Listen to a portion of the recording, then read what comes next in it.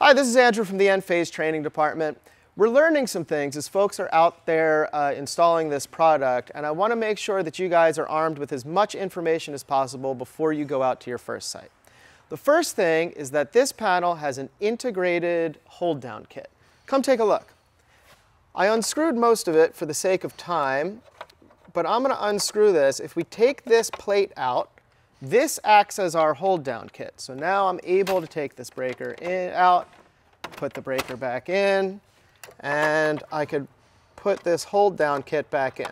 No need for BRB breakers, no need to put a screw through any holes, anything like that. It's integrated into the panel.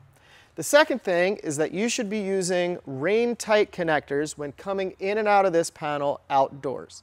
So this panel, we could see it has a gasket. It protects from water getting in.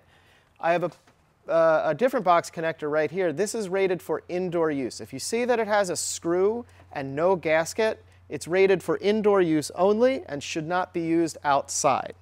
The third thing is bending radius. So you can see that I have pretty small conductors here. It's easy for me to mind my bending radius. I'm not too worried about this. When you guys are using large gauge conductors, it's going to be tempting to put really drastic bends in your conductors. You shouldn't do this. Bending radius, 5 times the size of the wire, and that's all you should get. So thanks for listening. I hope you guys are well informed, and have a great day.